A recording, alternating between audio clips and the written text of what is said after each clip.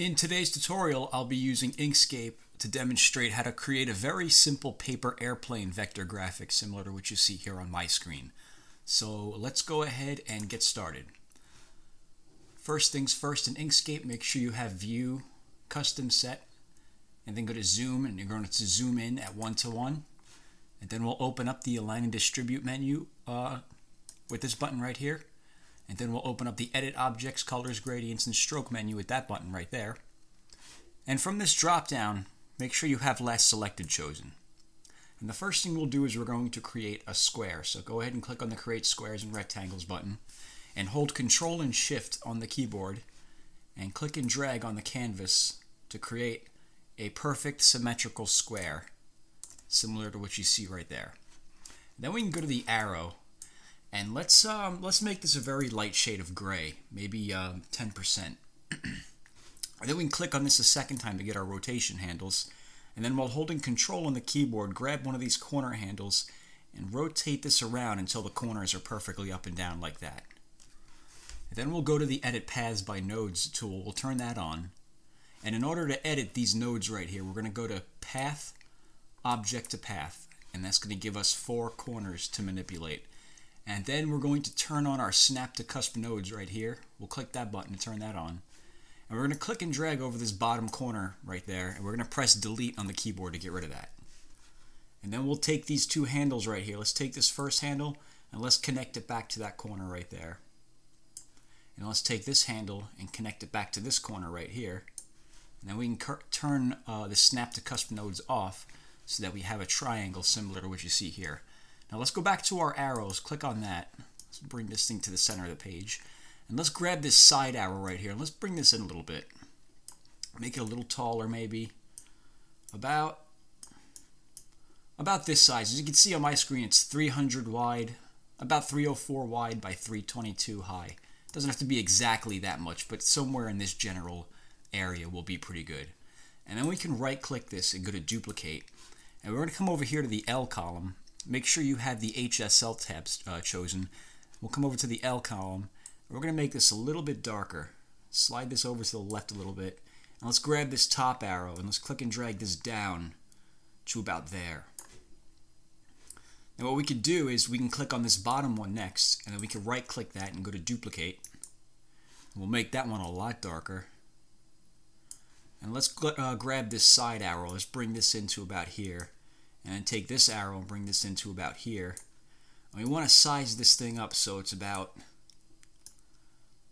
I'd say about this much thinner, kind of like that. And then we can hold Shift on the keyboard and then click on the very light gray triangle in the background, and we can center that up on the vertical axis. And then we can click off of the graphic to deselect everything. Now let's click on this gray, this dark gray triangle we just created, and let's go to the Edit Paths by Nodes button. And let's click on that, and let's click and drag over these bottom 2 nodes so we have them both selected, and then hold Control on the keyboard, and let's click and drag these over to about here. We're going to slide these over about that much. And then let's click on this, this little triangle right there, and grab this top node, hold Control, and then grab it and slide this over to about here. So we end up with something like that. And we'll go back to our arrow and click on that. And let's click and drag over this whole thing to select it all. And then click on it a second time to get the rotation handle. And let's grab this top arrow right here that goes left and right.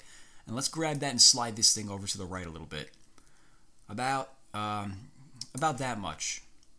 And then we can hold Control on the keyboard and grab this rotation handle. And we're going to rotate this 2 steps. So we're going to go 1, 2, just like that. Then we can click off of that to deselect everything. Now let's go to our Bezier pen, click on that, and let's turn our Snap to Cusp nodes back on. We're going to use that again. And let's snap the cursor onto this corner node right here. Click, and then hold Control on the keyboard and click and drag this down, straight down to about here. And then click, and then we can let go of the Control button, and let's snap this to this corner. Click that there. And then connect this back at the starting point. Snap it all together, kind of like that. And then what we could do is we're going to draw another triangle. We're going to start at this bottom corner right here. Snap the cursor onto there.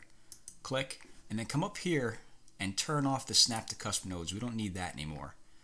Then we could take this line and we could bring this up to about here, and then click that, and then bring it into here and click there, and finish it up going inside of this triangle. And let's make that a very dark gray, kind of like that, a little bit darker than this gray right here. So maybe even we're gonna go a little darker than that. That much is probably good. And then we could go to this the stroke paint button, the tab right there, and let's turn that off by clicking the X. And let's go back to the arrow, and let's lower this to the bottom by selecting lower selection to the bottom. Click on that. And then let's click on this other triangle that we drew, and then hold Shift and click on this thin triangle right there. And let's go to Path, Union. We're going to unify them together. And then we can click off of the graphic to deselect everything. And then we can click and drag over this whole thing, and we can group it together. And as you can see, we're pretty much finished. That is a very simple tutorial, if you're a beginner, for Inkscape, for how you can create a paper airplane. And you can even go ahead and change the colors on this if you want. You can make this red, blue, whatever you'd like, just by using different shades of the same color, similar to what I did with the grays and the whites here. So, if you have any questions, let me know, and as always, thank you for watching.